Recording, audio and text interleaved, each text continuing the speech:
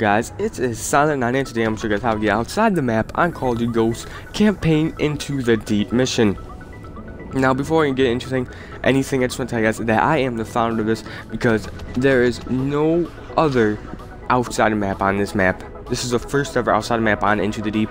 Now just to tell you guys, the reason why I'm uploading Call of Duty Ghosts, because it is really old. Call of Duty Ghosts is pretty old, and the reason why I'm uploading it is because I found this glitch. Now nobody else found an outside map on this map. I've been trying to find an outside map on this map since forever, and I finally found it. You know, just pretty cool. Just I won't be posting Call of Duty Ghosts like at all unless I find like an outside map on one of the other campaign missions that I really want to, but that's highly unlikely. So this might not even be posting Call of Duty Ghosts.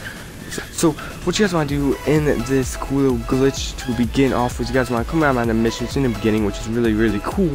And as you can see, if you go to this wall, usually you cannot go into the boat, but if you guys press A and go to the middle of this like rope, you guys can go to that rope.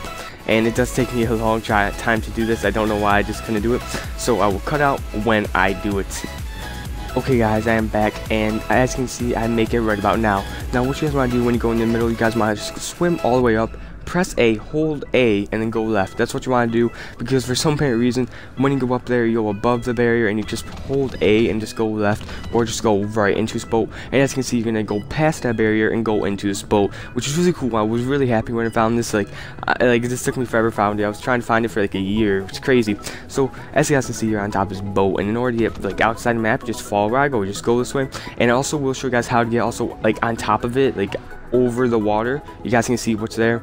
You guys, pretty cool. Can't wait to show you guys, which I'm gonna speed around it. You guys can see that at like later, like the end of the video. That's why I'm gonna show you it.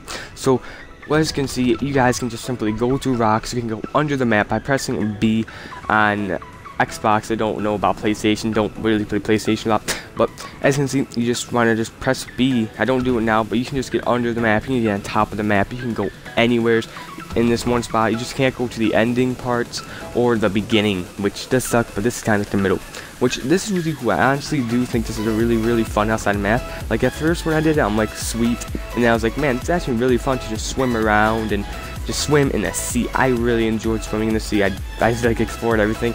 I did find this yesterday. Again, I am the founder, so if you do make a video on this, put me in the description or give me a shout in the video, because definitely really cool. Now the reason why I didn't upload this yesterday is because I was just looking around for Easter eggs, see if there's any Easter eggs, but you know, there's no Easter eggs, didn't find any.